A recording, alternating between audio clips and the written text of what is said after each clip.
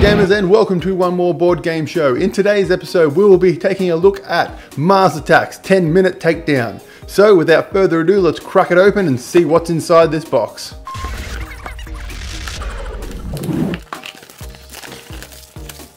Okay, so we've got a pop-up box that will be destroyed in no time. That's what's inside the box. We've got a fold-out rulebook, typical Steve Jackson style.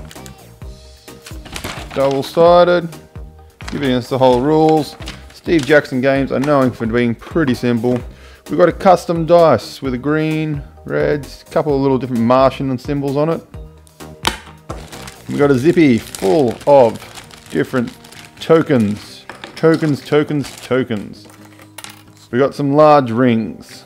These are all your one-pointer rings. Easy to get the dice in.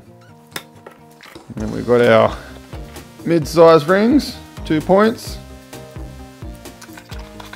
Then we've got our 3-point targets, and I'm guessing they're going to be the hardest to get on.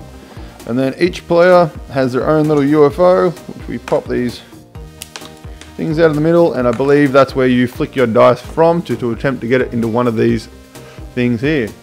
That's what's inside Mars Attacks 10-minute takedown. So thanks for watching, guys. Make sure to like and subscribe, and we'll catch you next time.